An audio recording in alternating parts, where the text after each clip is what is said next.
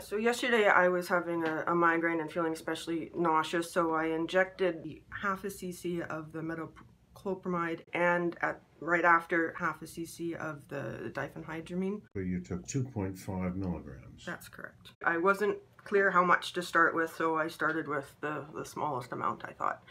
And then the diphenhydramine, the pharmacist had told me specifically what to take. So. And that went into your thigh? Or yes, right subcutaneous? thigh. Yeah. I was at home, this was 6 in the morning, so I was in my bedroom by myself.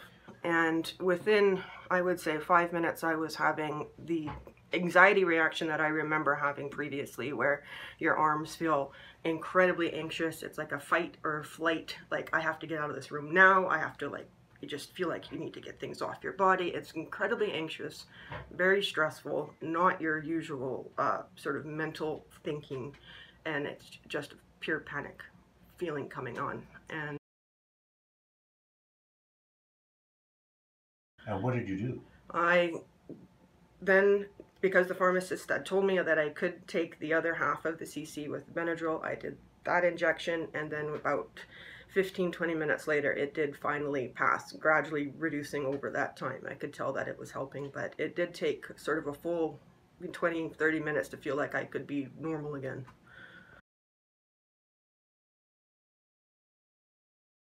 So you just taught me something. Thank you. No problem.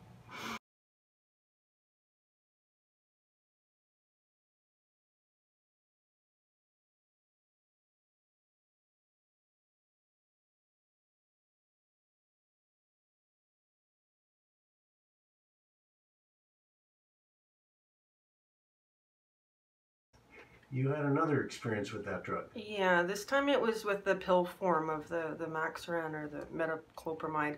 I was taking about once a day, and I was for nausea, and I was taking it with the Benadryl, so I wasn't having any terrible panic reactions, but in general I was having just a higher level of anxiety. And then also terrible memory losses. I would be speaking to somebody about something, wait for them to speak, and then as they're talking I couldn't remember what we were talking about. Just, it would be a complete blank, and I'd sort of, you know, make something up, and then it would really take about 5 minutes for me to realize, oh, that's what we were talking about again. And that's never happened to me before. So, that was affecting your work? Absolutely, yeah. It looked like an idiot in an office real quick. How long after you stopped taking the metoclopramide did it go away? It was getting gradually better, but it was, I would say, at least 2 weeks before I was noticing that that was not happening with those dramatic memory drops like that. Have you had that experience with any other drug? None. No. No.